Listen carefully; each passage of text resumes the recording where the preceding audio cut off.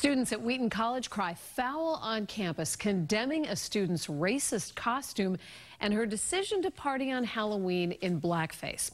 That student, who plays for the women's soccer team, went as a character from a movie.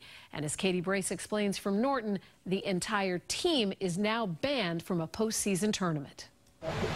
The halls at Wheaton College are dominated by concerns over this Halloween photo.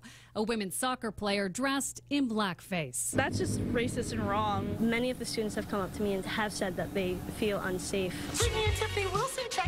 The idea behind the costume was apparently the film White Chicks, where two black men dress as white women.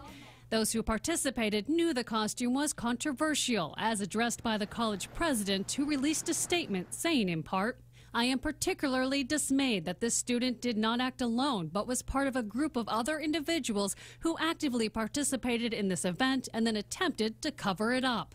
The college has taken the women's soccer team out of its final tournament, effectively ending the season. I feel like it's just important for a lot of students to understand that this action is not acceptable, because I know a lot of people did think that this wouldn't be a big deal. We should be teaching the whole community instead of attacking this one girl. The Black Student Association held a meeting Thursday night to educate fellow students and to present a list of demands to the college to make sure everyone feels welcome. Some of the demands include hiring more staff and faculty of color and changing the curriculum. In a statement, the president did say, "This is a difficult moment for the college and our community, and I am convinced that we can use this incident as a rallying point to build a better, more welcoming and inclusive place." The school is pursuing student conduct hearings against the team members involved. I think that it's just really sad that things like this are still happening, and we just have to do something about it. The college agrees they need more education on racism and inclusion.